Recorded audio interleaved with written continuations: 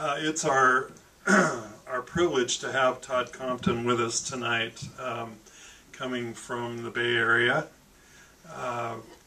And Todd, as you already know, has produced some magnificent books of history, and he's sort of, should I use the word legendary? No, definitely he says no. Todd has quasi-legendary. Quasi-legendary. I mean, he writes about people who are legendary, such as Jacob Hamblin, and those women who may or may not have been plural wives of Joseph Smith. Just kidding. Oh, you've got them over there? I do. This is the book that Todd will be talking about tonight, A Frontier Life, Jacob Hamblin, Explorer and Indian Missionary, published by the University of Utah Press. A very nice looking volume. I just want to read, I cannot possibly get away with not reading one of the blurbs from our very own Brian Buchanan, wherever he is. There he is. Oh, why would I think you're anywhere other than behind the camera? I'm sorry. I do not know that. Brian reviewed this for AML, Association for Mormon Letters. And he says, Todd Compton's eye for detail, obvious in his previous writing projects, is evident here also. Jacob Hamblin's eventful life has finally received a fitting chronicle. I don't know, did Gary Topping stay, or he came in earlier? He wrote this about this new volume, a magnificent new biography which will immediately become not only the standard biography of Jacob Hamblin, but also one of the greatest biographies in the fields of Mormon and Utah history, exhaustively researched and documented and judiciously interpreted. Todd is also a very recent recipient of the Dale Morgan Award. He also won the Juanita Brooks Award. Todd, as you know, is the author of In Sacred Loneliness, The Plural Wives of Joseph Smith, and that was published by Signature Books. We have several people here tonight with Signature or the Smith Pettit Foundation. Also Fire and Sword, which was the genesis of which was done by Leland Gentry a number of years ago, and Todd updated and crafted this into a fine book. This is the history of the Latter-day Saints of Northern Missouri. And we may or may not be out of those at this point, but we can get more very soon. I asked Todd, I've never been really exactly clear on what he did for a living besides write history. And he's at a law firm in the Bay Area, and I can't remember the highfalutin title, but he says he does computer stuff. So we're very happy to have Todd Compton with us tonight as our special guest, and we invite your attention, and in about a half hour or so we'll open it up to questions. I do want to make a public apology here. We were going to try to have a projector here for Todd. He wanted to do a PowerPoint, and unfortunately that didn't work out. So he's going to do it. He's going to do Plan B, but he's very well prepared, and we're excited to have him here. And thank you again for coming.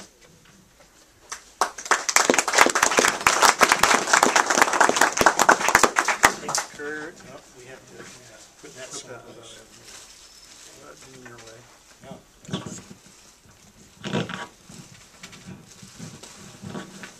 Let's give that a try. Okay, can everyone hear me? That doesn't sound too good. How about there? Can everyone hear me? Can anyone hear me? Is it getting in the back? Need it louder. Man? Well, I'm not sure how much. I can't. Can you hear me now? Oh, that's better. Okay, that's very good. Okay, well, thanks for having me, Kurt, and people here at Benchmark, and thanks for your blurb, Brian. And thanks for coming, everyone. And a lot of old friends and some people I've never met, so that's one of the nice things about signing books is you get to meet new people. Oh, even Marin's here. Hi, Marin, back there. and her new husband can. Okay, well, I'm going to make this fairly informal. I do have some topics, some points to deal with. So I won't be reading a paper or anything like that. First of all, it's always interesting to find out how books started, how you started researching the subject. And a while back, my parents retired to St. George, and so we'd have family gatherings there. I'd visit them periodically. I'm from northern Utah, and they became missionaries. My mother and father became missionaries, and my father is back there someplace. There he is. Yeah. And so as one of the missionaries down there, he would do tours through the Jacob Hamblin house, and that's one of the historical landmarks in southern Utah. And because he was doing that, Dad collected a lot of information on Jacob Hamblin, and I got interested in his life. And so I decided, maybe I'll read a book about him. Let's see if we can find a good scholarly book about Jacob Hamblin. And there were 3 or 4 books about Jacob Hamblin, but none of them were scholarly. And I remember I took the one by Paul Bailey. What was it called? Jacob Hamblin, Buckskin Apostle. And I was reading through it, and there's a lot of dialogue in the book. And I was thinking, wow, there must be some great diaries that included all of this dialogue. And so later I went and looked at some of those diaries. There was no dialogue in the diaries. He had just made up the dialogue. And, to me, it was like, no, that is a sin. That's one of the cardinal sins. And Juanita Brooks did a little biography of Jacob Hamblin, and she also succumbed to this temptation to make up dialogue. And there was another one by Preston Corbett, published by Deseret Book, and it was kind of really oriented toward the family, and it had strengths and weaknesses. But aside from everything else, it was really out of date. And since it was published, and since a lot of these books were published, there's been like a flood of new documents available in many archives, and especially in our church archives, LDS Church Archives here in Salt Lake City. And so I started gathering material on Jacob Hamblin, seeing what the primary documents had to say about him. And I found out that as opposed to many frontiersmen, he wrote quite a bit. He wrote a number of letters. He hand-wrote a little autobiography. He wrote diaries throughout his life. Not all through his life, but periodically he would keep a diary. And that's a kind of a contrast to someone like Kit Carson, who couldn't read or write. And so there was a basis for a good scholarly biography of Jacob Hamblin. And so I started. I also, after I wrote In Sacred Loneliness, I kind of wanted to go in a little bit different direction. And so I wrote a book about a man and a book about one person. And also I've always been interested in Mormon-Indian relations. And of course, Jacob Hamblin really allowed me to get into that. And for all these reasons, that's how the book came into being. And after that, it's just the old boring business of going to different archives and tracking down everything else other people have written about Jacob Hamblin, and tracking down footnotes, all that kind of detective work. It's a lot of fun, but takes a lot of time.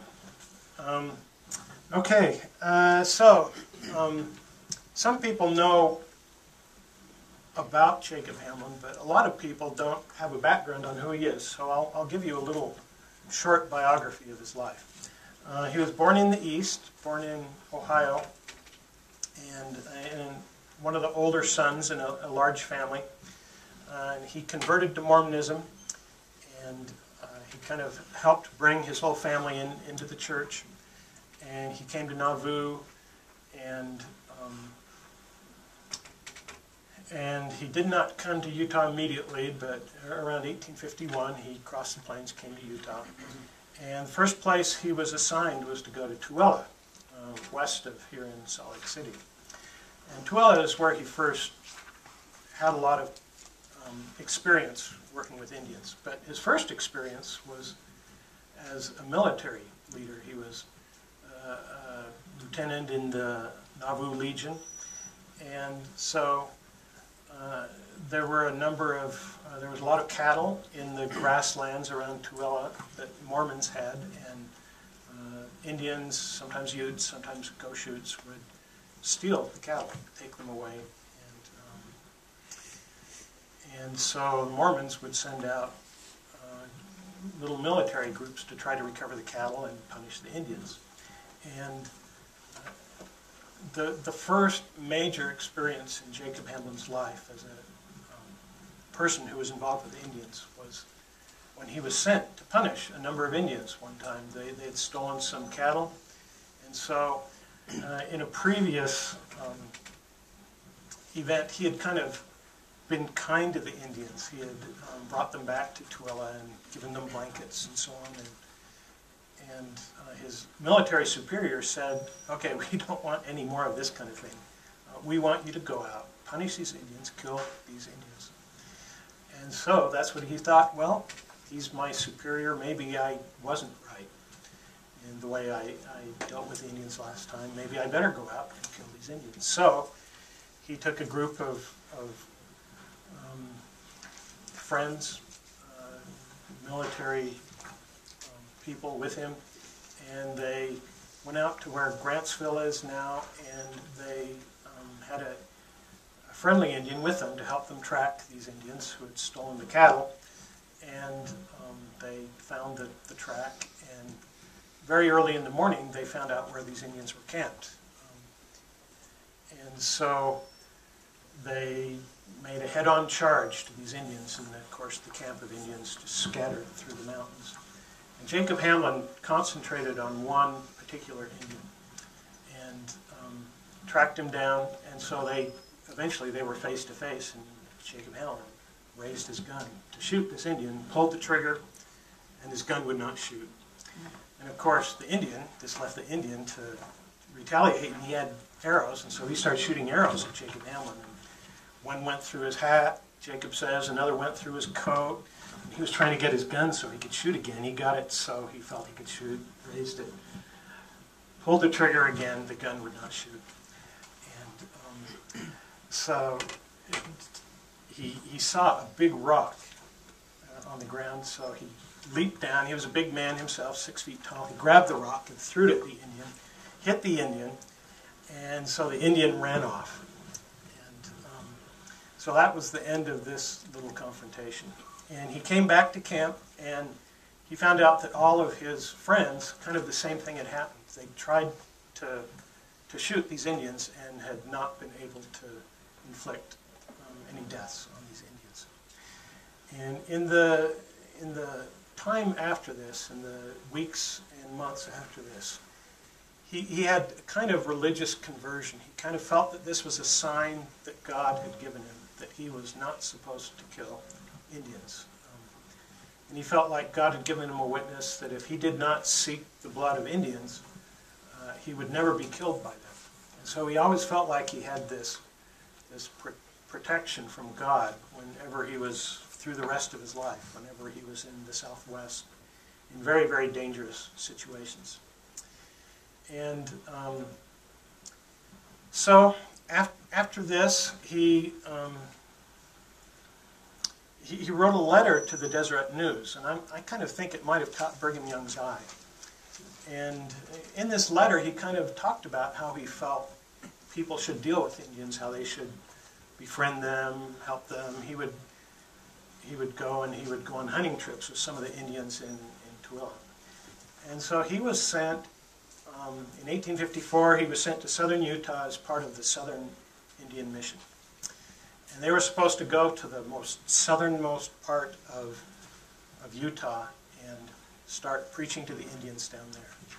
And so the Iron Mission was going down there, and so there were people in Parowan, Cedar City, and Harmony. And so these Indian missionaries, there were about 20 of them, they went down to Harmony and started living there and started getting to know some of the Indians there, get to know the language, and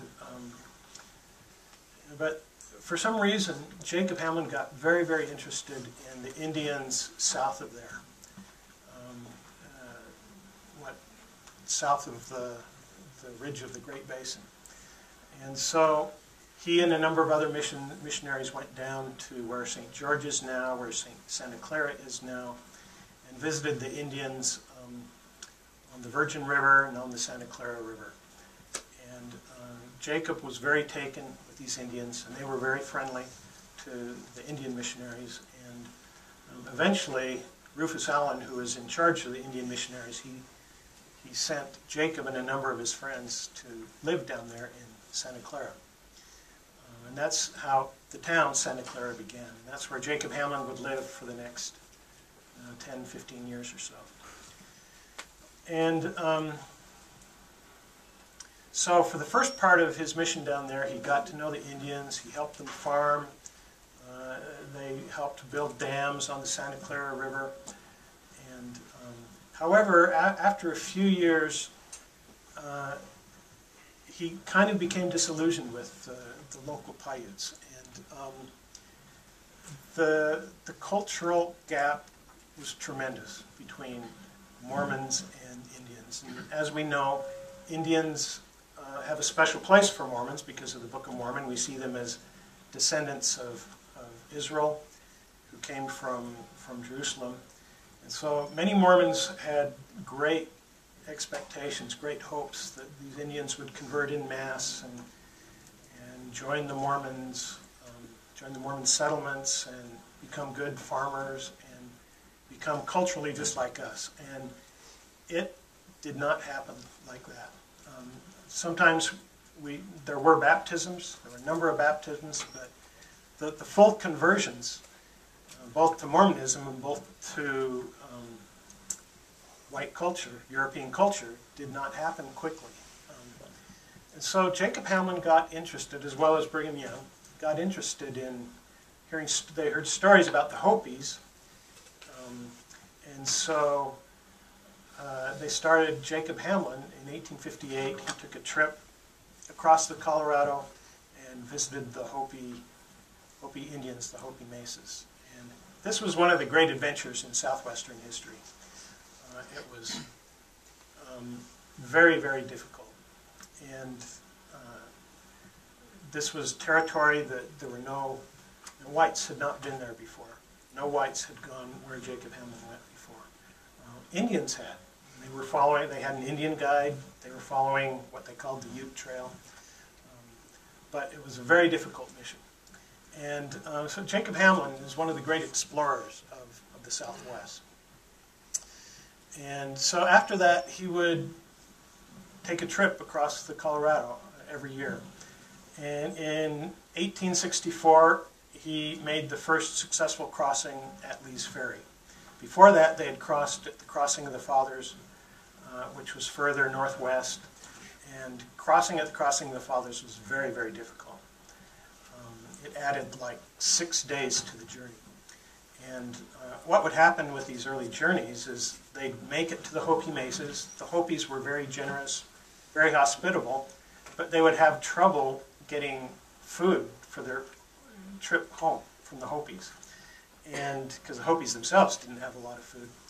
And on the way home, they would run out of water, they'd run out of food, and they'd have very, very difficult times making it home. And in that first 1858 trip, there were two parties. They separated, and both parties killed a horse, ate a horse.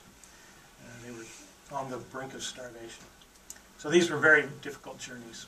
But finding a way across the Lee's Ferry, finding a way to get across Lee's Ferry really cut off a lot of time from their journey, made it more practical, and it really opened up the lifeline between southern Utah and Arizona.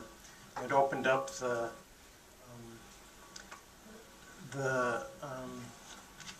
Mormon colonies on the Little Colorado. Okay, so I mentioned that that original conversion experience in Tooele inclined him to try to understand Indians, try to talk with them when there's conflicts. And around 1865, 1866, the Black Hawk War started in Utah. And this was mainly a war between Utes and Mormons in central Utah. However, sometimes these Utes would make allies of Navajos in Arizona, northern Arizona, and the Navajos began coming across the Colorado and raiding in Mormon territories.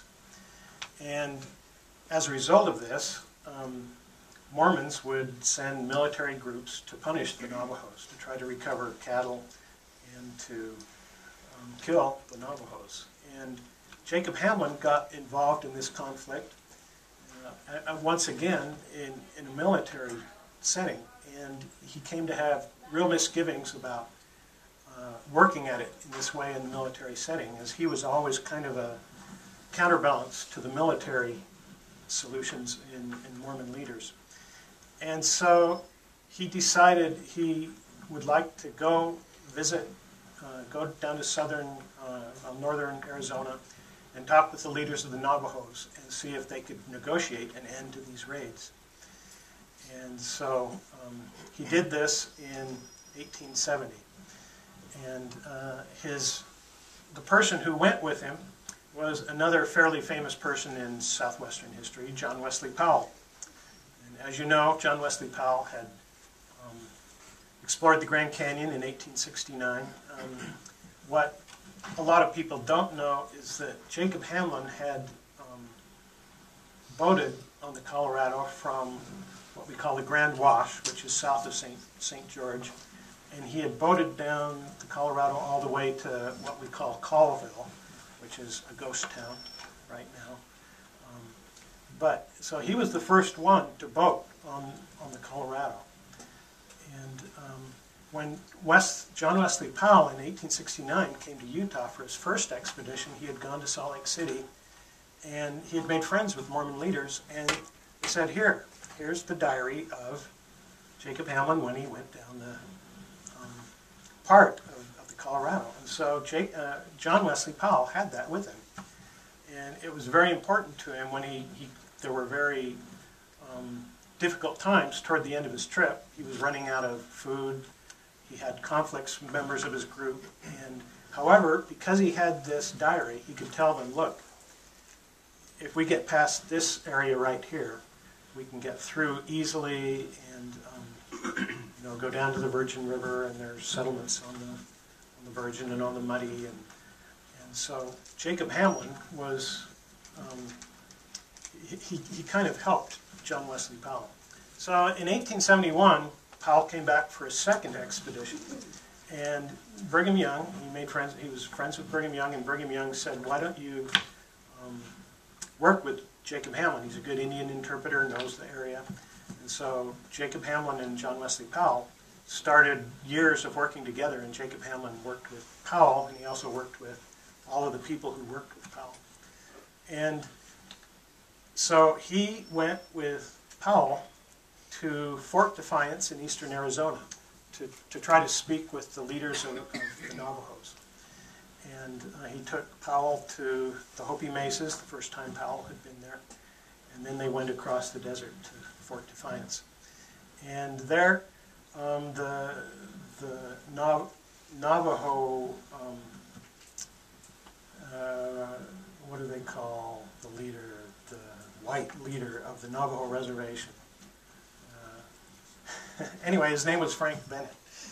And he was friendly to Powell and friendly to Jacob Hamblin, and he called as many of the leaders of the Navajos as he could together, and they had a meeting. We have a transcript of the meeting, a very interesting historical document. And Barboncito of the Navajos spoke for the Navajos, and they arranged peace. He told Jacob Hamblin I'll do all I can to keep this raiding from happening anymore. Here's what you need to do, and so they worked it out. And so this was one of the great successes of Jacob Hamblin's career as an Indian negotiator, Indian missionary. And in the years following that, that kind of helped open up the route to Arizona, and so Brigham Young sent colonies down on the Little Colorado, and eventually Jacob Hamblin ended up on the Little Colorado on a colony there in Springerville, Eager, and I've left his family out of this, but he had a large family. He had plural wives, and he took them with him down there to Arizona and then to New Mexico. And since he was a polygamist, he had to worry about getting arrested, thrown into jail, and so he was often gone at this period. And he traveled down to Mexico, and the Mexican colonies were just starting, the Mormon colonies in Mexico, and I think he probably would have taken his family down to Mexico if he'd lived. However, in 1886, in New Mexico, he died. So that's a brief overview of his life. I've left a lot out, and you can fill in the details by reading the book. Just a couple of the main themes I wrote about in this book. One of the things I wanted to do in this book is kind of look at Jacob Hamblin in a larger context, not just in the context of Mormon history, but the context of Western history. And I got interested in Jacob Hamblin as a hero. And fairly early in his life, he was well known in the Southwest. Frederick Dellenbaugh, who was one of the people in the second Powell expedition, I'll tell you this little story. He and his men were waiting at Lee's Ferry. They were waiting for people to come from Kanab with supplies. And so they were just sitting there waiting. And one day they looked up across the river, and there were 3 Indians mounted up there. And they didn't know what to think of that. And as I told you, there had been a lot of raiding. And then another man came up and called out in English, "Good morning." So they took a boat, went over and picked up the Indians and the man who turned out to be Jacob Hamblin. And Dellenbaugh said, "I could hardly believe that this slow-speaking man in such plain clothes could be the famous Indian fighter and Indian manager Jacob Hamblin." So this is a non-Mormon speaking in, when was it, 1871. Already by then he was well known. And so, but he's kind of a contrast to other Western heroes in many ways. In many ways he's like them. He was an explorer like Kit Carson. He spent a lot of time with Indians like Kit Carson did. He married an Indian wife like Kit Carson did. But in other ways he's very different. And Kit Carson and Buffalo Bill, another important hero, were famous for how they fought with Indians.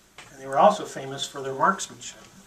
And I have some great pictures, iconography showing the mythology of the American hero, such as Kit Carson and Buffalo Bill. And we have these dime novels, and they would have wonderful pictures on the front. And you have Kit Carson killing 2 Indians at once with knives.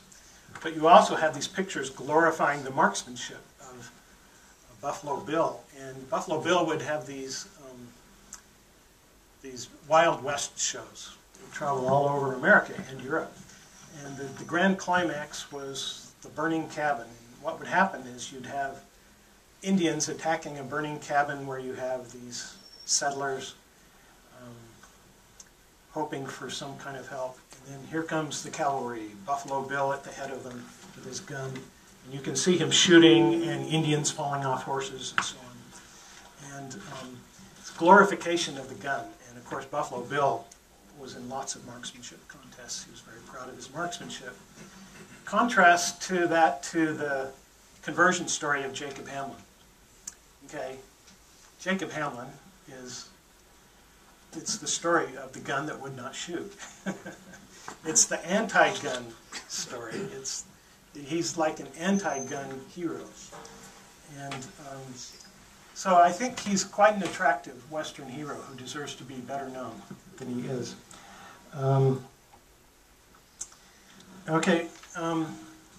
Jacob Hamblin as explorer, I think, deserves to be better known. Powell is very famous. A number of the other explorers in the West, like John Christmas Ives, Joseph Christmas Ives, and some of the government explorers like Wheeler are well known. And Jacob deserves to stand by their sides, and often he's kind of ignored because, you know, you have Mormon history is often its own little ghetto, and Western history is, you know, something different. And but listen to this. I've written some of the things he did. Jacob Hamblin was exploring the Grand Canyon country beginning in... John Wesley Powell started exploring the Grand Canyon in 1869. Jacob Hamblin started exploring the Grand Canyon country beginning in 1858 when he started making annual trips across the Colorado. He crossed the Colorado at the Crossing of the Fathers in 1858. Then he was first to cross it, Lee's Ferry, in 1864. And even now, that area is the main thoroughfare between Utah and Arizona. He pioneered a crossing of the Colorado at Grand Wash, south of St. George. He was the first man to circle the Grand Canyon in 1862, 1863. He boated, as I mentioned, he boated on the Grand Canyon in 1867. And he became a guide and interpreter for John Wesley Powell. So I think he needs to be reassessed as an explorer. He needs to stand by the side of John Wesley Powell, not, you know, in his shadow. Jacob Hamblin is a missionary. Here I'm kind of on the revisionist side. And what happened was Brigham Young sent Jacob Hamblin and his friends down to Santa Clara to be Indian missionaries, which they did. But they also had to farm for themselves, which was a difficult thing to do. You know, but there were still a few Indian missionaries and lots of Paiutes on the Santa Clara. However, in 1861, Brigham Young sent some 300 and eventually 200 more, 500 men with their families to settle St. George. And he sent 90 Swiss converts to Santa Clara. And suddenly, Jacob Hamblin and his Indian missionaries were totally outnumbered by all these people who were supposed to, they had an economic mission, the Cotton Mission, and also the Indians were totally outnumbered by all of these new Mormons. And so, looking at it from a Mormon perspective, you can kind of see it as a triumphalist kind of thing. You know, here's this wonderful, you know, incredible town starting immediately. You know, one of Brigham Young's great triumphs. But from the perspective of the Indians, it was a disaster because all of these people, they kind of destroyed the ecosystem that the Paiutes were depending on. And so there was a lot of competition for water. This was very arid place. Cotton took a lot of water. And also, they brought a lot of cattle. And the Paiutes depended on grass. They harvested grass at certain times of the year, and they made a lot of their food from this grass, from the seeds from the grass. And so Jacob Hamblin understood that this was a disaster for the Paiutes. He wrote letters to Brigham Young. He wrote a letter to Powell in his autobiography. He talked about the fact that these Paiutes, they had lost their livelihood. They were starting to starve, literally starve. And so what had happened was, you know, Santa Clara had started as an Indian mission, and all of a sudden it was a place that had an economic focus. And from the standpoint of the Santa Clara Indians, it was a disaster. In addition, and this was totally inadvertent, but the whites brought diseases and epidemics. And the Paiutes who were living there in Santa Clara, were almost wiped out by epidemics. So I think I've used up my time. Story from the last part of his life. He was, at this point, he took his wife Louisa with her kids and visited Mexico, old Mexico. At the time, the Apaches were very dangerous, and it was very dangerous to go through southern Arizona, which is where they were going. And so everyone there were like a couple of wagons, like 20 people in this group, was very on edge. They were very nervous. And as they were going through these desert areas, all of a sudden they saw a line of Indians in the distance coming toward them. And they stopped, and all of Jacob Hamlin's family, it says they blinched, because they were worried this is going to be another Apache massacre. And Jacob Hamlin looked carefully at them, and then all of a sudden, all of the Indians started to gallop as fast as they could forward to this company. And as they got closer, it turned out they were Navajos, and the leader rode into the group, recognized Jacob Hamlin, jumped off his horse, and gave him a Navajo embrace. So instead of a massacre, it was an embrace. This was one of Jacob Hamlin's friends named Haas Steele. And so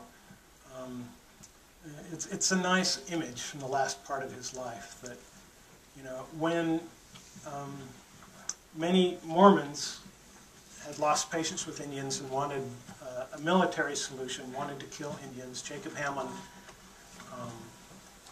tried to use diplomacy, work with the Indians and help them.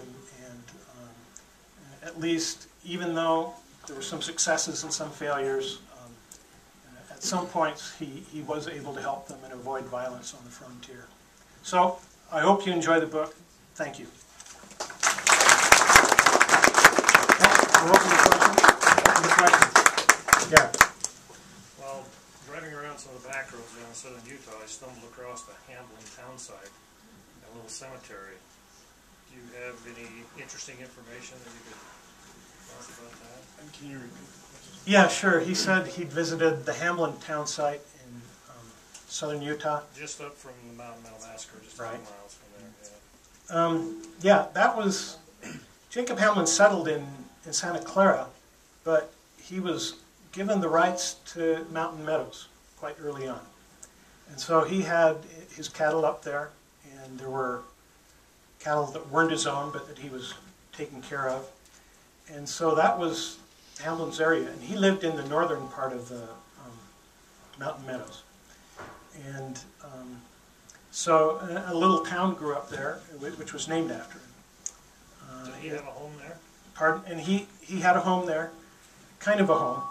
And at the time of the massacre, and what he would do is, during the heat of the summers, have any of you lived down there? Do you know how hot it gets? They would joke about it.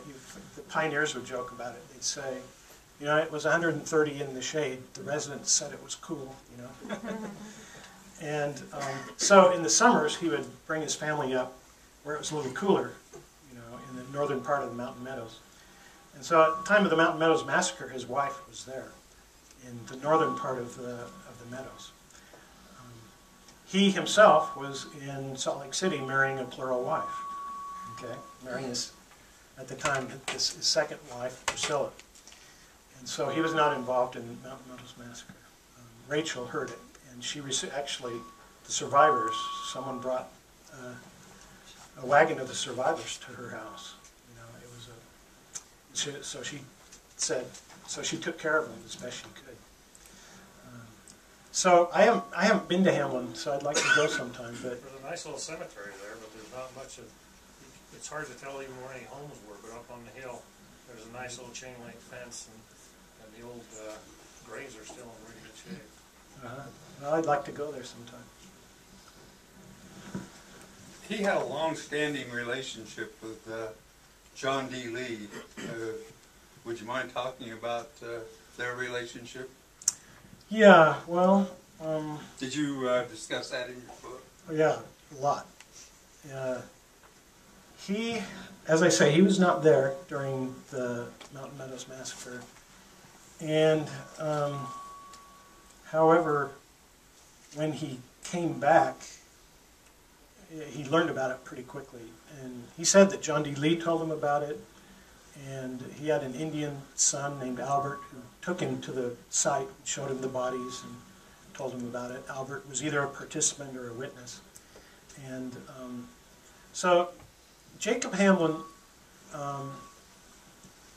he had had a good relationship with John D. Lee. He continued to have a relationship with John D. Lee and the other people who perpetrated the massacre. And so he was an ally of John D. Lee for many years. And he brought the message to Lee, you know, that why don't you go live at Lee's Ferry? It wasn't called Lee's Ferry then, but and that's why Lee came to Lee's Ferry. And then he would help Lee, and Lee would help him at times. And Lee eventually went down to Moanavi, which was way down in Arizona, not too far from Tuba City now. And that was kind of like a Jacob Hamblin site too. So Jacob Hamblin was instrumental in that. I'm leaving out a lot, but however, in 1874, Jacob Hamblin was involved in negotiations following what I call the Grass Valley killings, where 3 Navajos were killed up in Grass Valley, which is in kind of central Utah. And so Jacob Hamblin went down to talk with the Indians and explain to them that Mormons had not been involved in killing these Navajos. And while he went down there, he stayed at John D. Lee's house in Moanavi, and they had major arguments. And Lee totally disapproved of the way Jacob Hamblin was handling things. And you can read about all this in Lee's his diaries. Lee kept wonderful diaries, as you probably know. And after that, they were total enemies. They had a feud. And they forbid their children from socializing with each other. As a result, 2 of Lee's sons married 2 of Hamlin's daughters. But Hamblin testified against Lee in the second Lee trial. And Lee felt that, you know, Jacob Hamblin was lying the whole time. And so that was the end of that relationship. But it wasn't before 1874. Before 1874, they were allies. Did Hamblin give any idea about what John D. Lee told him about the Mountain Meadows Massacre? Or did he just mention it in passing? Did he give any details? He said when he was coming down, you know, from his time in Salt Lake City, he had been up there with Indians to talk to Brigham Young with a number of these Indians in southern Utah, and to get married to Priscilla. On the way down, he ran into John D. Lee, and John D. Lee had told him that, you know, that whites had been involved in the massacre. He ran into William Dame. Is it William Dame? Yeah. Yeah. Who also was pretty forthright to Jacob Hamblin about what had happened. And so, according to Jacob Hamblin, John D. Lee had told him fairly early. And in the trial, Jacob Hamblin said that, in the second trial of John D. Lee, he said that Lee had admitted to him killing 2 young women, 2 teenage girls. So, and as I told you, Lee himself totally, you know, felt that all of Jacob Hamlin's testimony was a lie.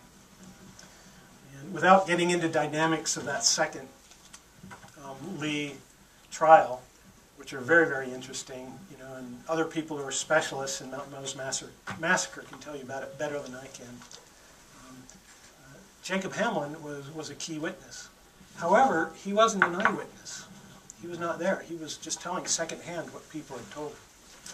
In the back, yes. Do you think there's any chance history might have been different had Hamblin been in the just before Mountain Meadows rather than being in Salt Lake?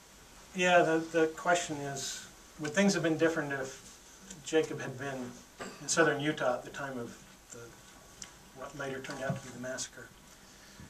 Frederick Dellenbaugh, I told you about him. He was one of the, at the time, in the second Powell expedition, he was a young man in that expedition, and he became very close friends with Jacob Hamblin. And he said, if Jacob Hamblin had been there at the time, Mountain Meadows Massacre never would have happened. You know, but it's one of the big ifs of history. You know, you can play this if game all you want. What could Jacob Hamblin have stood up against, you know, the major ecclesiastical and military leaders of Cedar City and Parowa? I don't know. In many ways, he did stand up to leaders at times, and he did this in Tooele. So you can say maybe he would have. On the other hand, at other times, he was a very loyal Mormon. He was a very loyal soldier of Brigham Young in many ways. You know, as I told you, he disapproved of how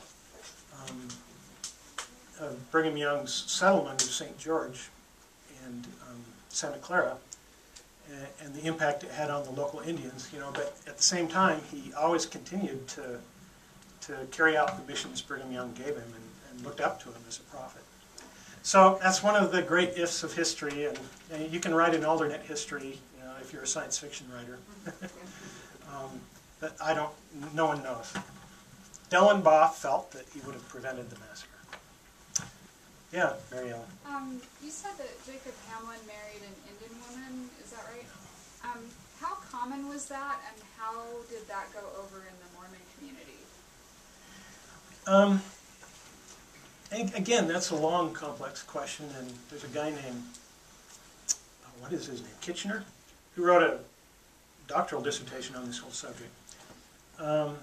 But just to summarize as best I can, in the early part of the Indian mission,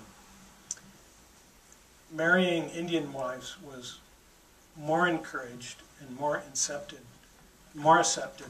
than in later times, when you know, when you have St. George and 90 Swiss residents of Santa Clara, you know, whereas at first you married an Indian wife and you were like part of the Indian culture. It helped you become part of their culture. It helped you be part of the family, and you know, because Mormon men could be polygamous, you could have a white wife and also an Indian wife and so on. However, later it was not accepted. It wasn't culturally accepted. Okay, and so in Jacob Hamlin's case, his family later denied that he had had an Indian wife or wives. And so later, and this is evidently very common, you know, in the early part of settlement of an area, the explorers took Indian wives, but when, you know, you had a town or a city, then it was not accepted. And in fact, there was a derogatory term, squaw man. And so Jacob Hamlin's family wanted to say no, he wasn't a squaw man, and so they denied that he had married an Indian wife. But it's quite well documented. Dellenbaugh wrote, when Jacob Hamlin was in Kanab, he had two Paiute women who he was married to. And you say, well, Dellenbaugh, he wasn't a Mormon. Did he know what was happening? And then you can say, well, maybe because he was a non-Mormon, he felt like he could talk about it where the non-Mormons didn't want to talk about it. His first wife, Indian wife, her name, we know her, was Eliza. The story is that she had been brought up in his home. And then he married her, but apparently Rachel, his wife at the time, didn't realize that she had been married to Jacob, and at one point Eliza said, "I'm as much his wife as you are." And however, she never had any children, and eventually she left the family, and the story is that she left. It wasn't that Jacob Hamlin kicked her out or anything like that. She decided to leave. So that's, in a nutshell, that's the story. It would be great to have more insight on that. Ivans, and Signature Books is publishing the diary of Ivans. He was down here in St. George, but he came. His father was worked laying out towns. Tony Ivans' father, and so they came to Santa Clara to help lay out the town. And he says Jacob Hamlin had he had an Indian wife, which was, I was quite surprised. And he said she made us mush, and it was the best mush I'd ever eaten. So, it's quite well documented from a number of sources. At the same time that later it became something that Hamblin's family didn't want to talk about. And apparently none of his wives had children. If you have a wife who has a child, they kind of, it gets into the genealogy. But apparently they never had children, at least that I know about. So he had 2 wives, you say? He had, there's one well-documented wife in Santa Clara, and Tellenboss said there were 2 in Kanab. I heard John D. Lee had 19. So Well, he had 19 wives. 19 wives, but Jacob, I didn't know. I haven't studied him. I don't think he married any Indian wives. Huh. Dudley Levitt, who was Juanita Brooks, was the grandfather of Juanita Brooks. He had an Indian wife, and there's a whole very interesting story that she tells in a very interesting way in her biography of Dudley Levitt, On the Ragged Edge, which I'm sure you have here someplace, hopefully. In that early phase, they were encouraged to have Indian wives. Well, That's how they were going to become white and delights. there was encouragement from the brethren, from Brigham Young and Heber C. Kimball. There was some encouragement for that in the early times. His family tells the story at one point. Brigham Young encouraged Jacob to take an Indian plural wife. And Jacob, according to the family, Jacob said, Brigham, when you take one, I'll take one. That's the story the family tells. Yes. Vance. Do you know if that Indian wife was ever sealed to him in the temple? She came up here to Salt Lake City, and not in the temple, but in Endowment house. or possibly Endowment House, possibly the Brigham Young's office. Where did they have marriages at the time? But there was a formal wedding, and there's a record of it. So she's kind of a tragic figure. The marriage did not work out. According to the story, she married a local Indian man. I really wonder, because she had been raised as a white, I wonder what that would have been like to go back into the Paiute culture again. I think it must have been very difficult for her. So she's kind of a tragic, interesting figure. Any others? I have one more. Okay, let's make this the last one. On this book, as well as the others, has anyone ever approached you and said, hey, I know this is history, but maybe we should sugarcoat this and not write about it? Have you been approached that way by Mormons or by other authors with this kind of history? No. I haven't had a lot of interchange with Jacob Hamlin's descendants. A little bit, not a whole lot.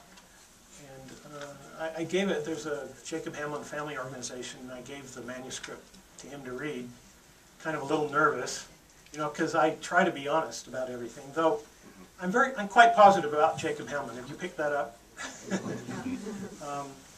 But I'm quite honest about some elements of his life and some elements of the Mormon settlement of southern Utah. But he really liked it, so I was glad that he liked it. I hope the family likes it. Are there any descendants of Jacob Hamlin here? No, not here. Okay. Just one question. You were alluding to the Paiute Indians. My understanding of the Indians that were in the Great Basin here, that the Paiutes were considered by the other Indians to be one of the lower classes. In other words, Utes and the Shoshone and the Navajos and the Hopis all thought the Paiutes were kind of the scrubs of the bunch. Did your history kind of present that? I'm kind of bringing up a point. Is that? Do we have another half hour? All right, the question was, I'll try to answer briefly. The Paiutes were kind of looked down upon by the Utes and the Shoshones as kind of a lesser form of Indian. It's interesting what happened in Utah. You have the Utes through central Utah, and they were in Utah Valley, Timpanogos Utes at the time, and they were horse Indians. And the same with Shoshone in northern Utah and Idaho. They were horse Indians. And if you owned a horse, you were wealthy. It's kind of the same thing in ancient Greece, which I studied in school. If you owned a horse, you were kind of in the upper class. And the Paiutes and the Goshutes in Tooele, they were not horse Indians. And so they were just not as wealthy as the Utes were. And if you had horses, you could raid. You could go into, some of the Utes went into California and raided and got lots of horses there and came back to Utah. And you could capture what the Utes did. They would go to the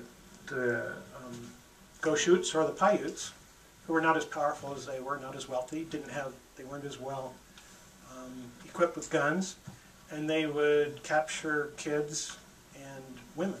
And then they would take them and sell them as slaves into New Mexico or to the Navajos. And so, for some reason, the Paiutes and the Goshutes never did become horse Indians. And some people say they're perpetually on the edge of starvation. If they did get an animal, like a horse, they would often eat it. That was their first impulse, to eat it. And that's the short answer for that. And the Paiutes were quite, their language was quite similar to the Ute language. And so there's a lot of interchange between Ute and Paiute. But their culture had not been transformed by the horse. And in the history of the American Indian, the horse was an incredible, technological change for their lives. You have people like the Comanches, and before they had horses, they were, I think, like the Paiutes, and they got horses. They got a number of horses and became great horsemen. Then they could raid, and all of a sudden they were some of the most powerful Indians in American history. So, but at Jacob Hamlin's time, the Paiutes were not, they were not horse Indians, and they were quite impoverished compared to the Utes. The reason I brought that up, my mother was born and raised in Newcastle, which is just north of the Hamlin thing, and she recalls when she was a little girl that her father told her how impoverished the Paiutes were. And they used to come on their farm, and he would always trade food to them for what trinkets that they would come by. There was a particular Indian that would come with a couple of squaws. And she said, I never knew why they were so impoverished, but you were talking about, apparently in my history, they were poor to begin with, and then after the colonization of Santa Clara and St. George, it made it even worse. And so into the 20th century, it's still very profound, as she remembered. But my grandfather apparently had a very soft spot for what they were going through, from what she told me. It's very interesting. Many Mormons were very sympathetic to Indians. And other Indians kind of had these typical American, and other Mormons had this very typical American view of Indians as, if someone kills an Indian, you're doing everyone a favor. And so Mormons had that point of view. And so you have great variation among Mormons. And of course, Jacob Hamlin was among those who were more sympathetic toward Indians. Thank you very much. Let's give him another hand.